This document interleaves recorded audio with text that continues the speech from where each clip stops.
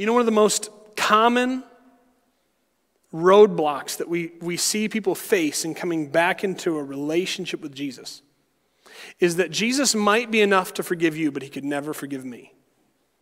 You ever said that to yourself?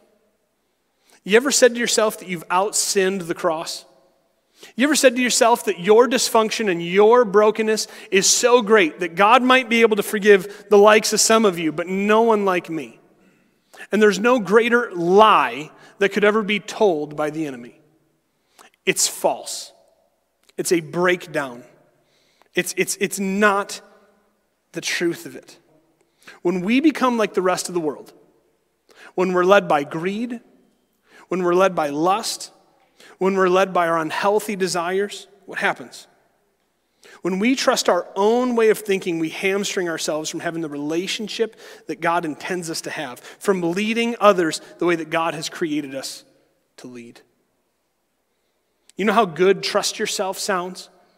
It's a trigger in the frontal cortex. It's a gut feeling. It's when your brain believes something, yet it hasn't processed the words to be able to convey what's really going on. And we say things like, trust your gut, trust yourself, just believe in yourself. And as uncomfortable as it is, there's no more fabricated mindset of the world.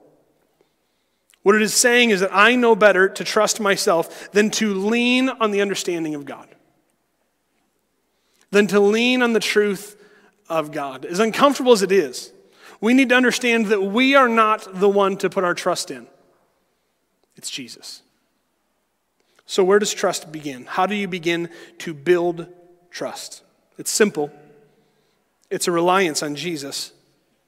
It's knowing the truth of who Jesus is and committing in this life to knowing as much as can be revealed through his word and convicted through his Spirit. And then growing in a capacity to trust the truth that we find in God, because he's the same yesterday, today, and forever.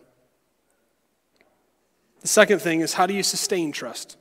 Have you ever heard the phrase, show me your friends and I'll show you your future? Do you know why we read in Acts chapter 2 as the church formed, why they continued to meet together daily? Why they continued to pour into one another's lives daily? It was to keep this correction of thought focused on Jesus. Who do you surround yourself with? Some of you need better friends.